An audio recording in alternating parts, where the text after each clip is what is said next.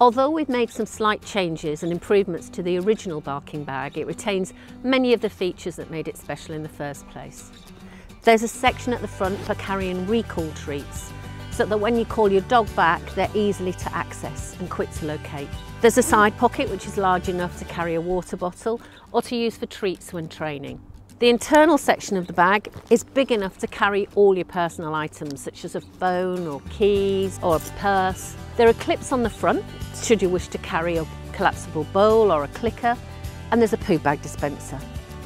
On the back of the bag, there's also an external pocket, which some use for extra treats, or I use it for my mobile phone.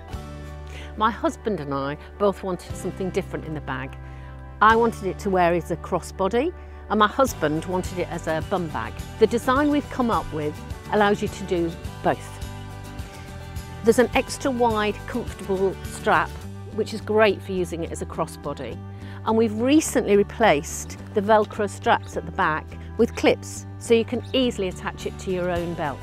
Most recently, we've added a few new features, including an extra wide side pocket. It's useful for carrying larger items or treats, but it was actually designed to carry dog waste. And as it's on the outside of the bag and made from breathable mesh, there's a minimal odour. And it means you can carry it safely until you can dispose of it. The bags are all water resistant and most can be washed. The leather ones, unfortunately, don't take too kindly to soap and water. Inside the bag, there's now a zipper so that your keys can be hidden away safely and securely. And there's also an internal flap so that you can have extra security in all weathers.